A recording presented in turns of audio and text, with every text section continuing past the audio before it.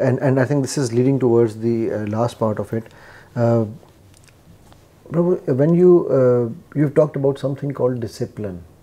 I come across many young players who claim to be disciplined, right? And they say, oh, we work so hard, we worked from 6 in the morning till this, we worked this and we worked that. But when I go and see their, because my way of working is whenever I work with a player, I first want to see him on the ground, in the dressing room, how he is there. And I see them that their stuff is all over the place. You know, they are layback attitudes. They're going, again, I have to go. You know, these kind of attitudes. But yes, they do practice. Do you think this is called discipline?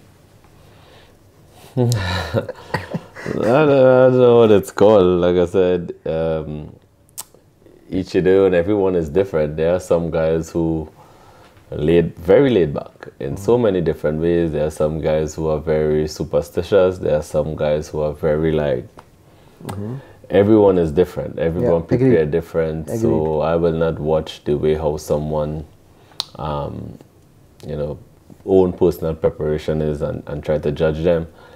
What I will say though is, if when it comes to practice or you at a game and you're not giving 100%, then I will question these things. But if they're coming late or they are, you know, not bothered about I don't think people, if you're in a team environment, late is not acceptable unless it's like unfortunate. But late coming, complaining, all these things is not acceptable. No. So what would you do, or what would you advise them? Because a lot of them say, sir, you know what, I don't have somebody in the board, I don't have somebody in the, you know, manager or the coach doesn't like me, so I don't think I will be able to, you know, play.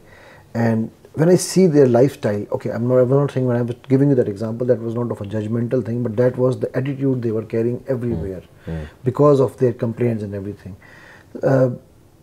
What do you think? They think they have done the right amount of practice, they think they have done the right amount of discipline.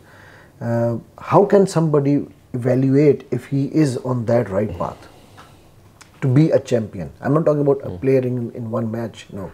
To be that champion mindset. What was your routine of your day, for example? I didn't have a set specific routine. You know, I wake up at different times. If I have a practice in the morning, then for sure I know I have to get up at a particular time. If I have practice in the evening, then I sleep until I feel to get up, which is okay. But I'm very professional in, again, with my punctuality, the things that I eat, how I go about doing my research on games and stuff, and the time I invest in the game to develop my brain and how to go about the game is, I spend a lot of time into that. So it's all boiled down to the player. How much he want to get out of the game is how much he put in. If he put in a little bit, he get a little bit. If he put in a lot, he get a lot. So it's all boiled down to the individual. Those are individual sacrifices you have to make. You have to know how you want to know. You have to know what you want to achieve out of the sport. If you just want to be a player who happen to play a few games for your country, then that's on you. If you want to be remembered as one of the better players that play the game, also that's on you. So it's just a matter of self-reflection and what you want. So for me, I don't look for excuses. We all have those different challenges. This one don't like you, that one don't like you. Again, it happened to me with my cricket board, but I block out outside noise. I block out things that I don't have control over. The things I have control over, I master it and I go for it. Absolutely. And I think this is, if you summarize the whole discussion, the few points that I have picked up is, of course, discipline, punctuality, shutting down the outdoor noises. And how would you also shut down your negative internal talk? Would you do that? Yeah, very rare I think negatively, because for me, there are two types of people. There are people who look at the glass half full and half empty. I always see it half full. Yeah. So, so you are lucky that you don't have that issue with you. because there's a lot of things that people. And if then it crossed my mind, it'll be like seconds. yeah, and I think the most important, the critical one was the complaining and blaming and being victim mentality. That is what I think ruins a lot of sportsmen, right?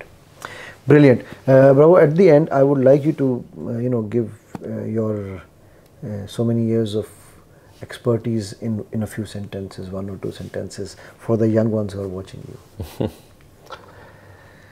Hi guys, this is the champion DJ Bravo. If you want to be a champion, just know that champion mentality starts within yourself, and don't take no for an answer.